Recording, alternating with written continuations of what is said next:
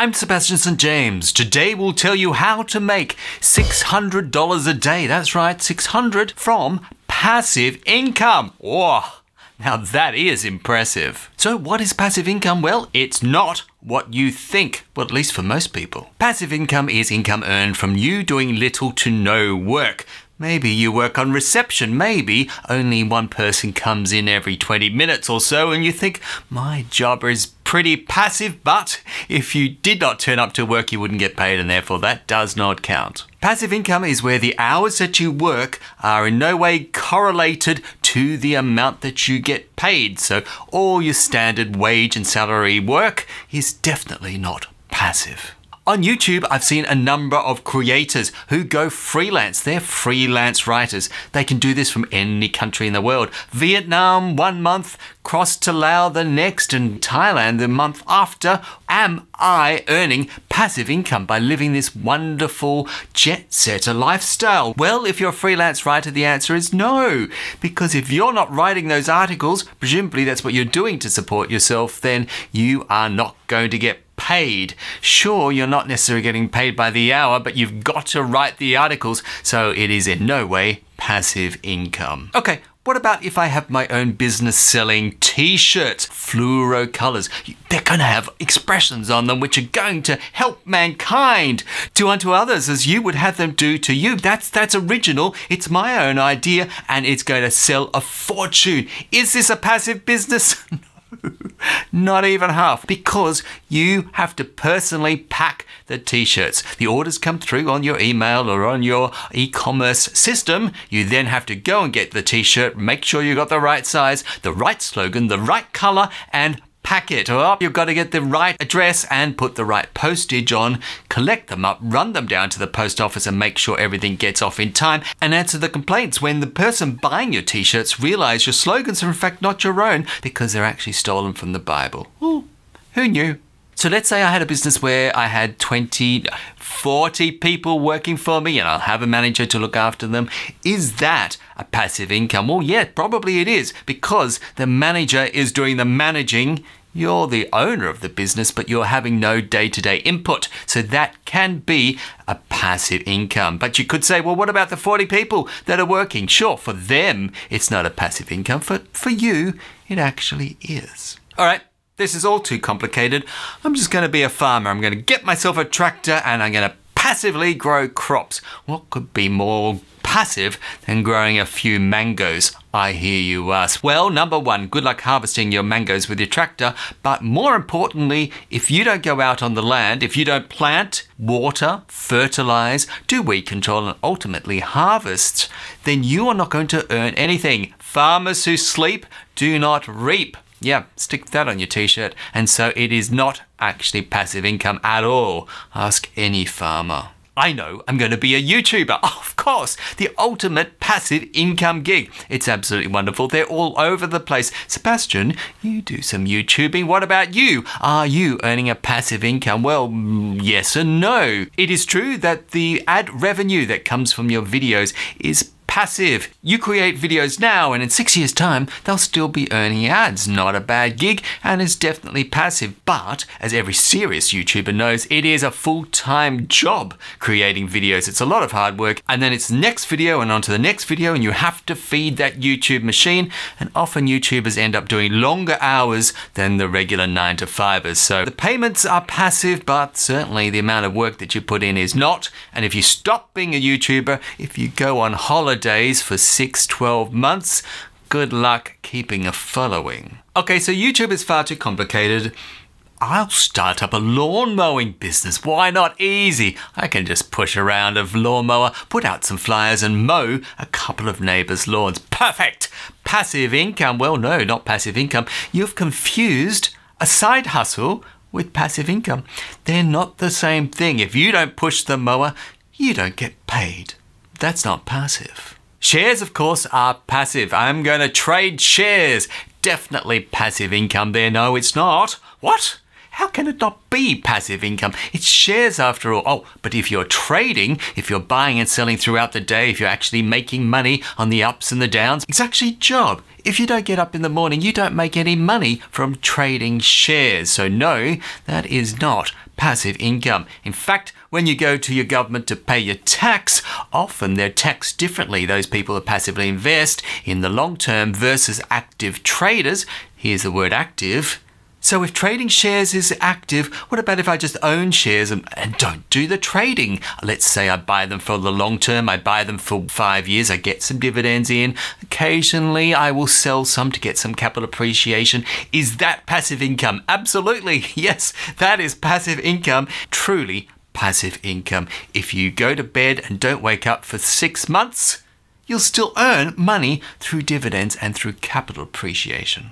What about rental property? Well, that is passive income as well. Let's say you own a house. Let's say you own a bunch of houses. The rent that your tenants are paying comes into, well, probably some property manager, ultimately into you. And even if you go to sleep for a week, you're still getting that rent. It's required in their contract. Now, you do have some outgoing payments. You do have some repairs on the property, but often it's the property managers that will look after that and they'll give you what's left over.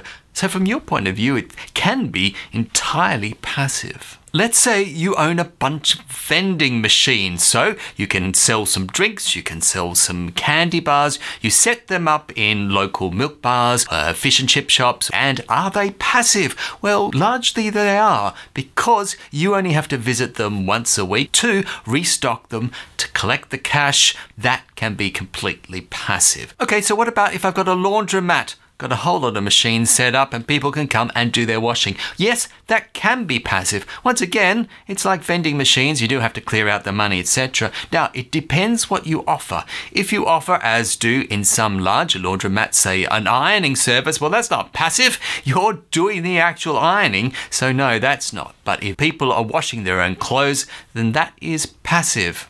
Well, I like music and I can write some songs and I can sell them online and get royalties from my songs. Is that passive? Well, the answer is yes. The royalties are definitely passive. But it depends on what you do with that endeavor. If you're writing songs all the time, you become a bit like a YouTuber where it's work, work, work, next song, next song, next song. I've got to get the next album out.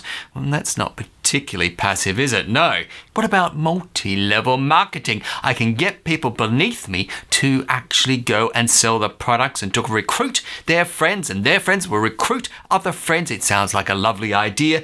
Yeah, well, if you're the founder, the top guy who came up with the original idea, yeah, it's probably passive for him, but from everyone else, you have to find more people. And the only people who really make money are those at the very top. So what is passive then? How many hours of work do I have to not do, because it's passive, to be considered it to be a passive income? We talked about vending machines. If you are there 4 hours a day servicing vending machines, I'd argue it's probably not passive income, although good on you and you're probably earning a lot of money. Passive income can be complete or not at all, but there is a bit of a sliding scale. So why is passive income important? Well, number one, it is scalable. What do I mean by that? Well, how many 40-hour-a-week jobs can you have?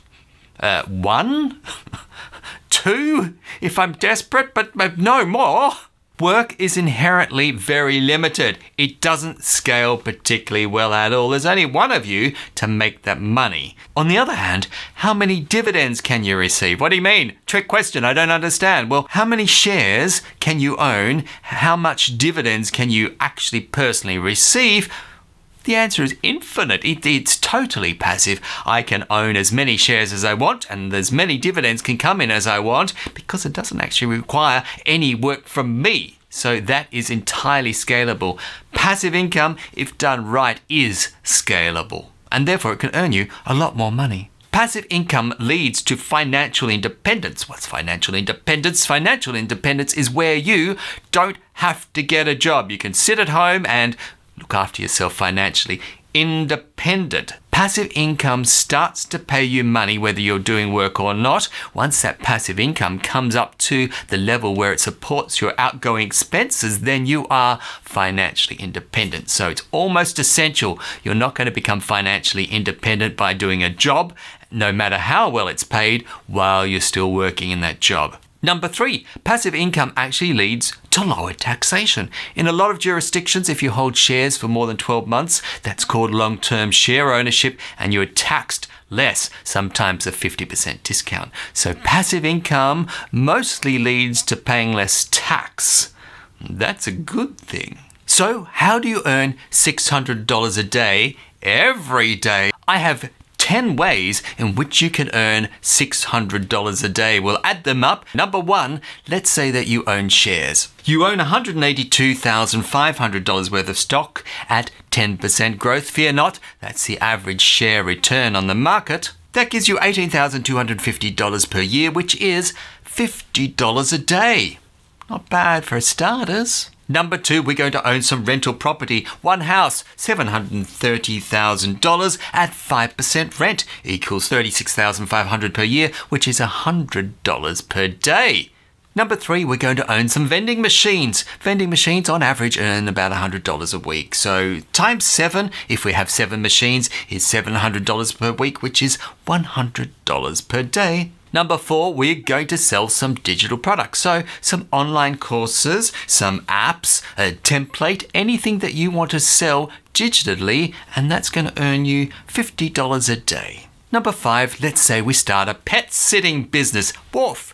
And that's going to give us $25 a day. How many dogs may we have to sit for that? Well, probably only a couple, and they can sit passively in the corner while you get on with the rest of your work. Number six, affiliate marketing. So we're going to create a website that promotes Amazon products, just as an example. And there's lots and lots of websites that do this. They have no products of their own. They have pretty pictures. They have pretty descriptions. They have lots of marketing copy. But when you click on it, oh, it actually takes you to an Amazon site for that particular product. That's affiliate marketing. You get a kickback from that, a percentage from the sales, and we're going to say that that gives you $50 a day. You create the website once, and from then on in, you get the money. Number seven, a friend of yours is wanting to start up a business, so you lend him some money. You are a silent partner. You don't actually do any work in the business. Let's say it's a tech startup. He's going to write an app that's going to revolutionize, let's say, pet sitting. I know, who would have thought of that? You're going to connect together people who want their pets sat with people who want to sit their pets. That's going to give you $175 a day as this app becomes very well populated. Number eight, you can own some shares that pay dividends. Let's say you have $182,500 at 5% dividends. That's quite reasonable. That gives you $9,125 per year, which is $25 a day. Number nine, you're going to write yourself a book and pop it up on Amazon. You're going to promote that initially, but after a while, it will be completely passive. You're not going to write books forever, just the one. That's going to give you $25 a day.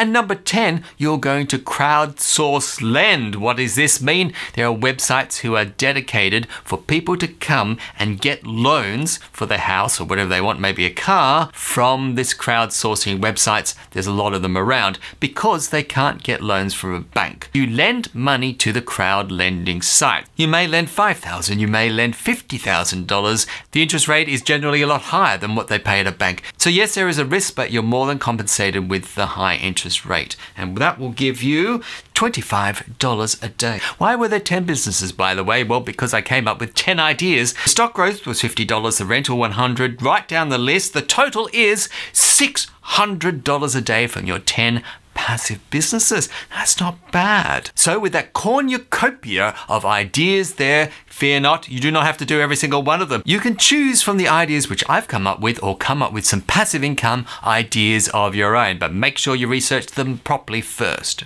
As part of your research, you should watch this video here. It will tell you a bit more about how to make some money. I'll see you in the next video. Right now, go ahead and click.